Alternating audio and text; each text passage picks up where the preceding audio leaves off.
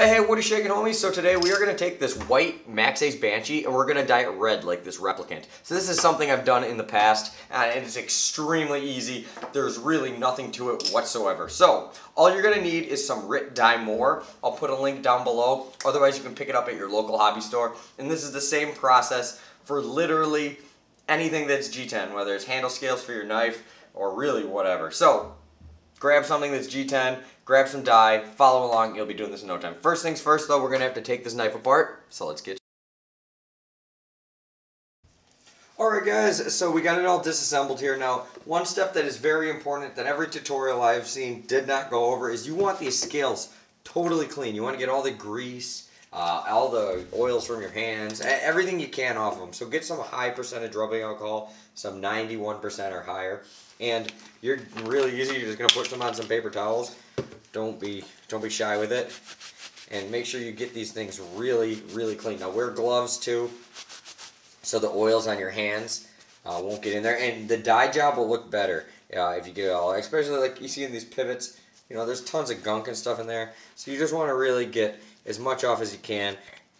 That you're not going to see, so you don't need to be too crazy about it, but that's just an example. Like, there's oils all over here, not just the ones you can see. If you do want to get in there real good, you can use a toothbrush with rubbing alcohol or some Q-tips. But yeah, I'm just going to go off, clean all these really good with rubbing alcohol, and then we're going to go to the stove and we'll have some fun. Okay guys, first thing first, you're going to need a stainless steel pan, preferably one you don't care about. Like, go to Goodwill, get one just for this. Otherwise, just do one you don't care about, because it might stain it. Some stainless steel you'll be able to get it off, some you won't. Now this is what you're going to need. RIT Dye More, not the regular RIT dye. The Dye More for synthetics. Synthetics meaning plastics, stuff like that. This stuff is a dream. Now we're doing red, not blue. My girlfriend threw out the container with the red, so I did the previous job with this. And the nice thing about this is you can reuse the same dye. So all I got in here is 2 cups of water and half a bottle of this. Okay, you want to use, you probably don't need that much, but it's better to use more than not enough. And once again, you can pour this into a milk jug or something once it cools down, and you can reuse it in future projects. So now that they are all clean, basically what I'm going to do is I'm going to do 1 minute increments, and I'm going to do them one at a time. So I'm going to set a timer right here on my stove in the background here. You can't see that, but it's cool, I can see it. And we got 1 minute, so I'm going to put it in there, and I'm going to check it every like 20 seconds or so. And we're going to do the same process with each one. The temperature of this, you want to bring it up to a boil and then kick it down. Using my infrared thermometer, it is 180 degrees Celsius. Water boils at 210, so just a little bit under water boiling. You want it nice and hot. Basically, keep it on a simmer. I could probably turn it up even more, just a little bit. Okay, so we are at halfway in. We're about 30 seconds in. And you can see it's taking the color really well. It's a little pinkish reddish there, so we're going to leave it in another 30 seconds. And we're going to do 1 minute on all of them, and then if I want to make it darker, then we'll just do it again on all of them. But I'm going to do the same method on all, so they're all consistent.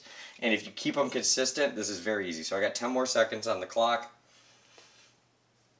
So 5, 4, 3, 2, 1. Okay, and that's where we're at there. So I'm going to rinse this off. Let me turn off my timer here. Okay.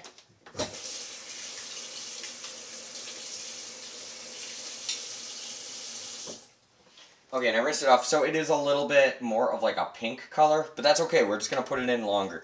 So I'm going to do these other 3 all for a minute off camera, and we'll get back and then we'll do a second batch. So let me do all these for 1 more minute.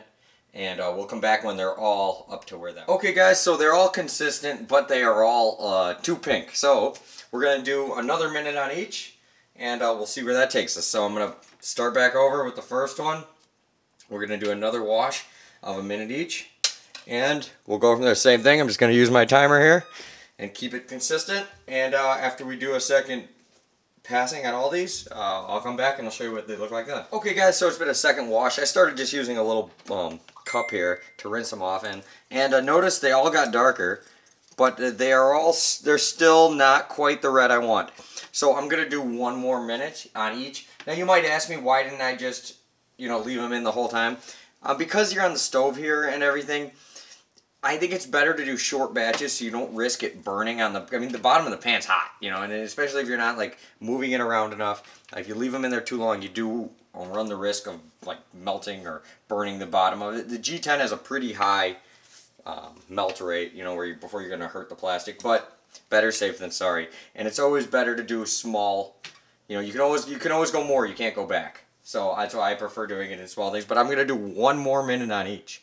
And then we're going to be good. So we're going to do this one more time, so a third coat, and we should be good. But one more, here goes nothing. Alright guys, after 3 dips in there, so after 3 minutes total on each, we get this really, really, really nice red color that I'm actually really happy with. So we're going to let these dry. We're just going to dry them off with some paper towel. Nothing too crazy here. And yeah, and then we're going to put the knife back together. So you can put this in like an old milk jug or really any container once it cools down. And you can reuse the skin. All you got to do is just bring it up to a boil, turn it down to a simmer, and do your thing. But that was just 3 minutes on each scale. Extremely easy. No chemicals other than the RIT Dye More. I'll put links down below. I bought mine at Hobby Lobby. If you guys have Hobby Lobby in your area, go there.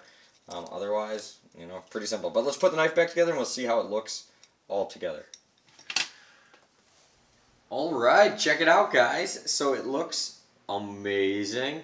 I think it turned out really, really well. And I waited a day so I could Loctite everything. And yeah, I think it turned out literally perfect. So yeah, this was extremely easy. Nothing really to it. Remember, you can always go darker, you can't go lighter, so I recommend doing it just like 1 minute at a time, 30 seconds, 1 minute at a time. Yeah, and then, you know, that way you don't accidentally do it too dark. But I'm really happy with the way it turned out. I like this red because there's actually, you can buy it in red. Well, it's sold out in red, but so I couldn't buy it in red. But now I got a red one, and my red's a little different than the one you buy from the company. The one from the company looks more like a kind of like the Swiss Army knife type red, where I like how this is more like the blood red. I think it looks a little meaner, and I think it works great with the blue spacers. So yeah, really, really like it. So this is the same process for whatever you're trying to dye, as long as it's G10. Just make sure they're really clean, and make sure you have the dye at the right temperature. You know, you want it hot but not boiling. So bring it to a boil, let it simmer. Throw them in there, bada bing, bada boom, and you're good to go. Links for the dye will be down below, but you can probably get it at any of your local, you know, craft stores. So, thank you guys for watching. I'll see you later, and peace out.